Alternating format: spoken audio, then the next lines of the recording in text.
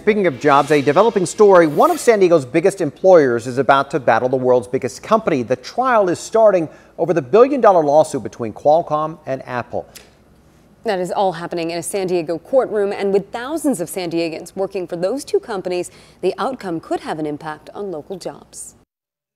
At the center of the Apple-Qualcomm lawsuit is the technology we use every day, smartphones. The trial is really essentially about the value of a smartphone and who controls that value more. Joshua Cisco is a senior antitrust correspondent for MLEX and is covering the trial.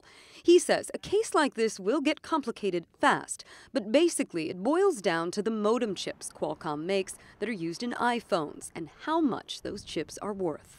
Qualcomm makes chips, cellular chips that connect to the internet when you're walking around with your phone, and Qualcomm says that those chips are essentially sort of the backbone of the phone. They enable it to, they make a smartphone smart.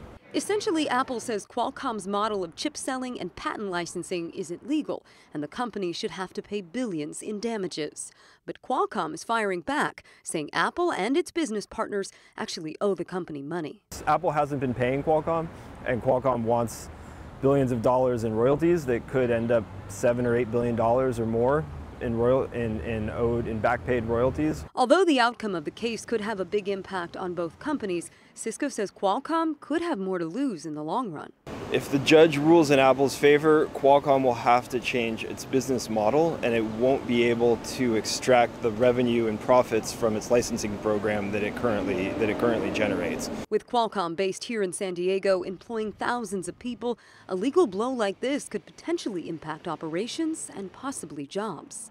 Either way, it's a case being closely watched. There's tens of billions of dollars on the line for both companies.